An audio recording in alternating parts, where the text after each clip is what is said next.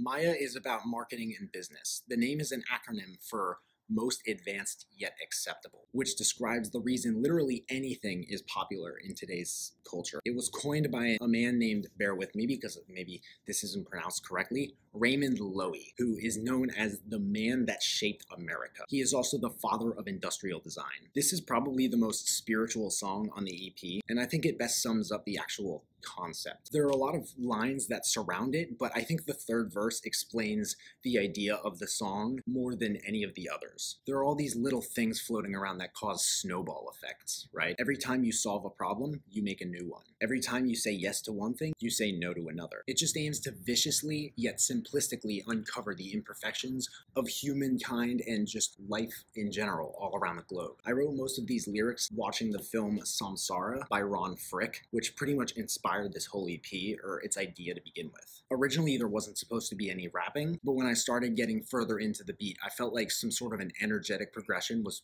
almost necessary. Go in and out, we go up and we're down, ayy. These are directions that we couldn't live without, ayy. This is actually referring to sex. In a very, I suppose, subtle manner, I don't know. But biologically speaking, we are all here really just to survive and reproduce. And when it comes to survival and reproduction, sex is kind of, you need it. When these trends do reveal what expands, I see love and hate suffocating each other where they end. I think that, what do I think?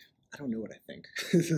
A lot of memes and trends, they're very polarizing. That's part of the reason that they become very popular. They either make you feel one way or the other. There's no in between. You're either on one end or the other end of a spectrum. And those two ends of the spectrum often fight with each other. This explains a lot of the psychology, I like to think, behind the last election. Dance with the image and twirl it around.